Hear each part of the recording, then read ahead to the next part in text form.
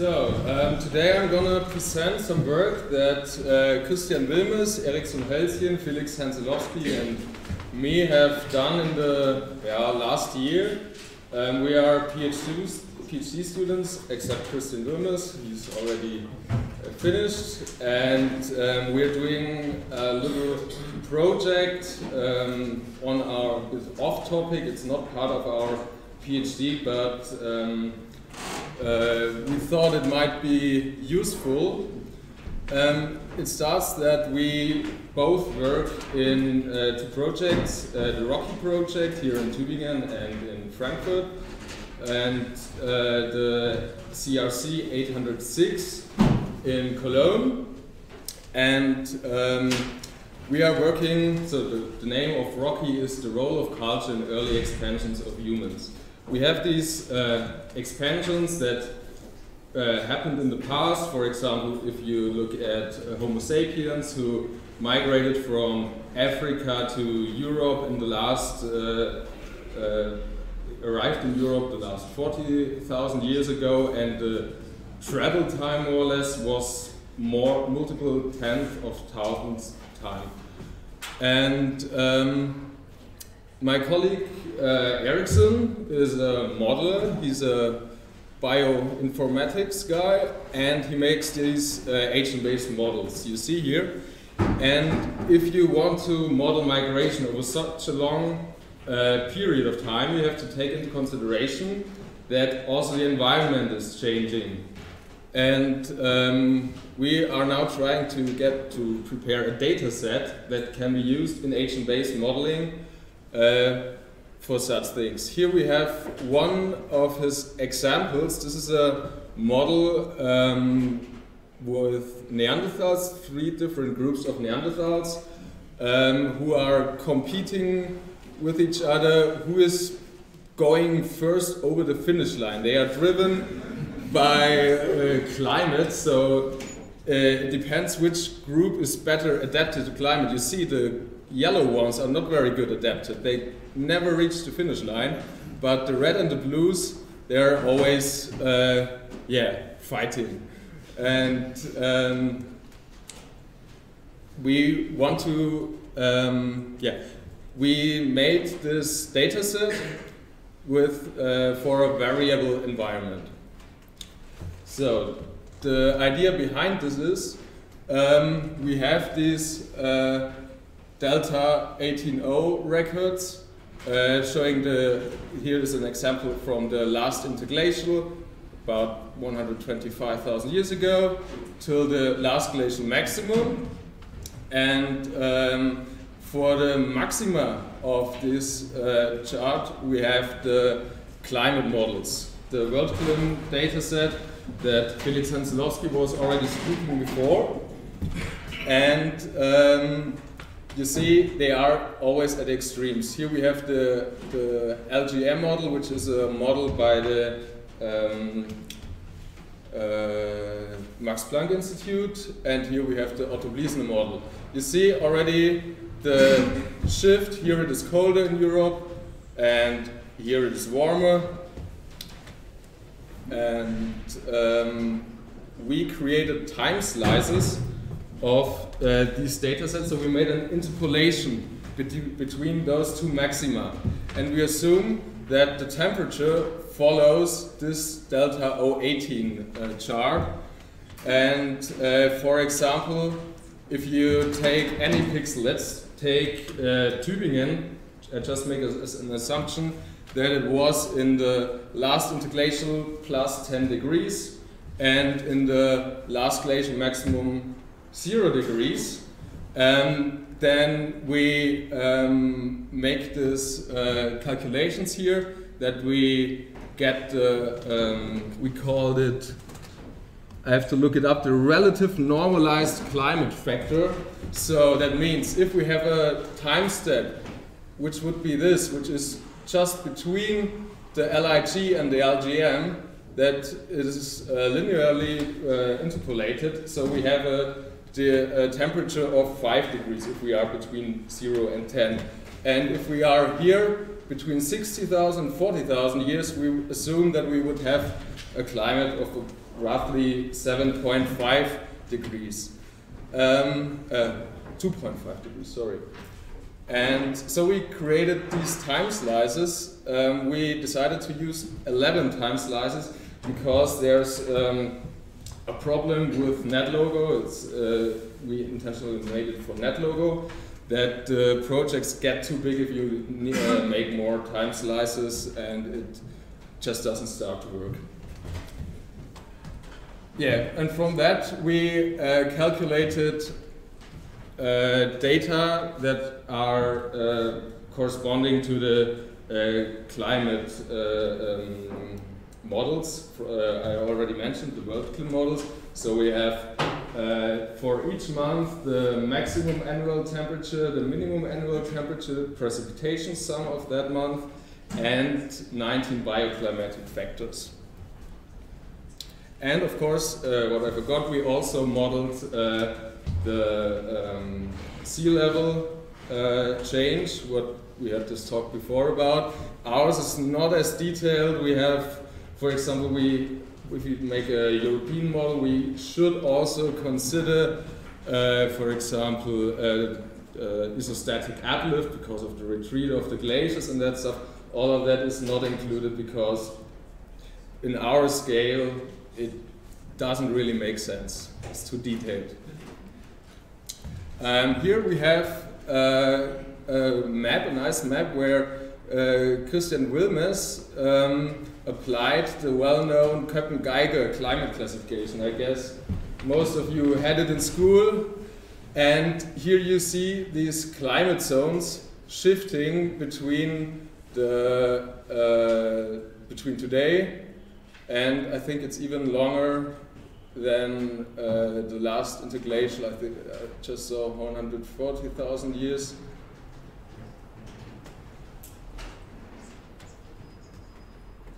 Yeah. So that's the Köppen-Geiger classification.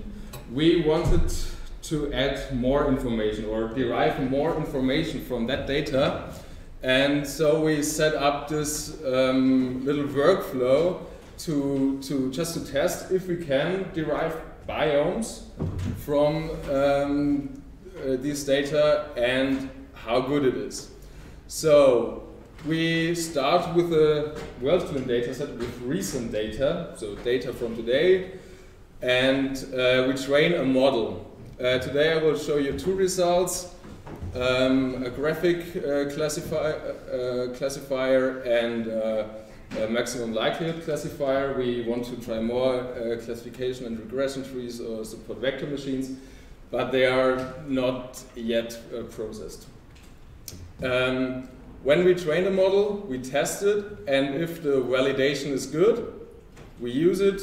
If it's not good, we do it again or leave it.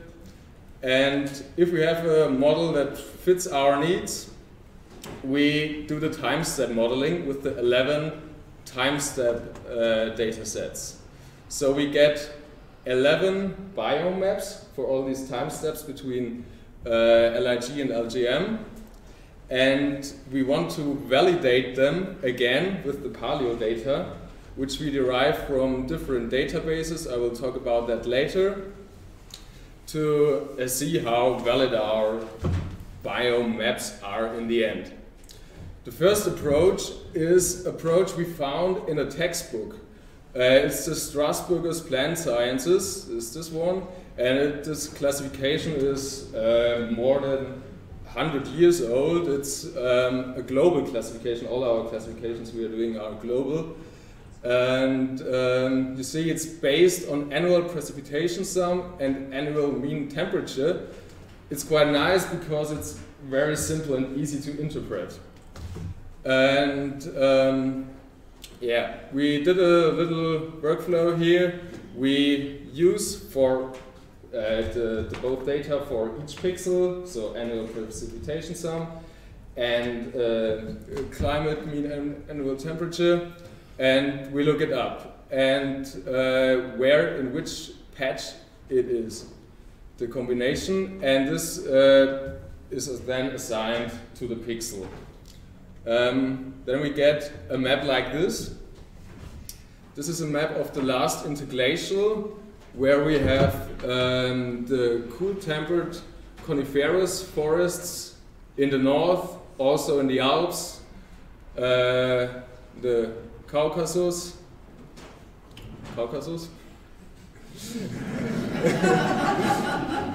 Sorry.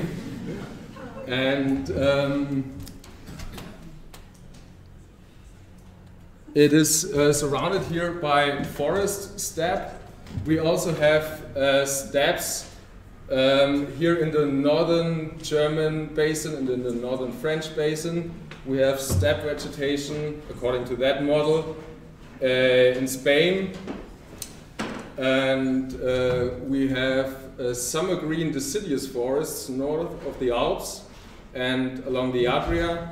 And especially in Italy, we have these sclerophyll hard deciduous plants, according to that model. If it's valid, it's not yet validated. Then we did the same for the last glacial maximum, and we see what maybe you assumed earlier, that there was a shift.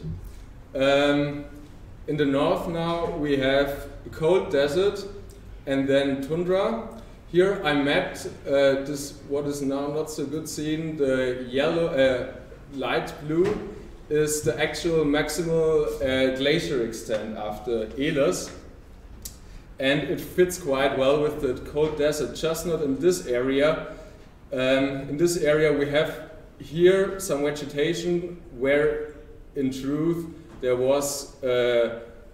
are now glacial deposits to be found.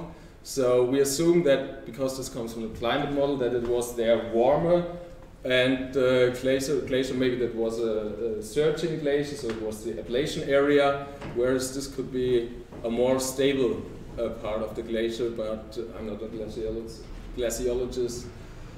And yeah, we see that the coniferous mountains might have moved to the south, especially south of the Danube. North of the Danube we have this transition zone between tundra and coniferous forest, and you see that the summer green deciduous forest appears to be in Italy, no more of the sclerophylls, and we have it here on the Atlantic coast.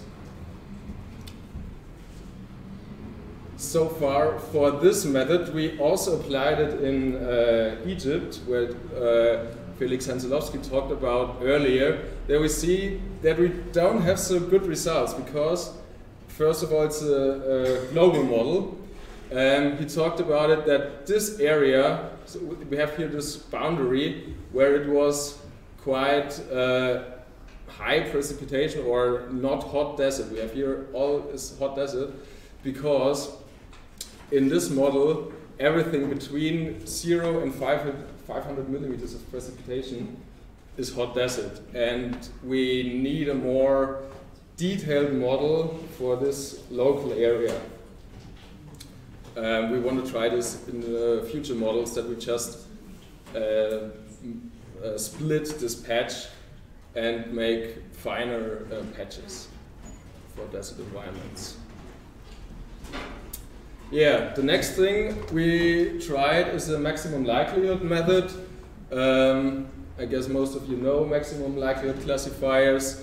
Where you train a model and then you, based on the probability to which an unknown pixel depends to which class, you get first the classification of that pixel and the probability how sure you are that it belongs to that pixel. We did that as training data set. We used the WWF world biome, which consists of 14 biomes. And the interesting thing is here in red, it shows, it's mapped today, but it shows the original extent of natural communities prior to major land use change.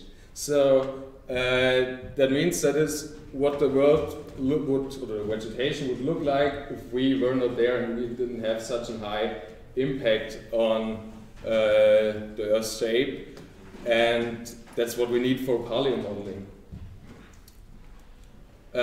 Here is the model observed, so that's the original data set, and here is the model with recent data, and if it looks the same, it's good. There are some patches where it doesn't work.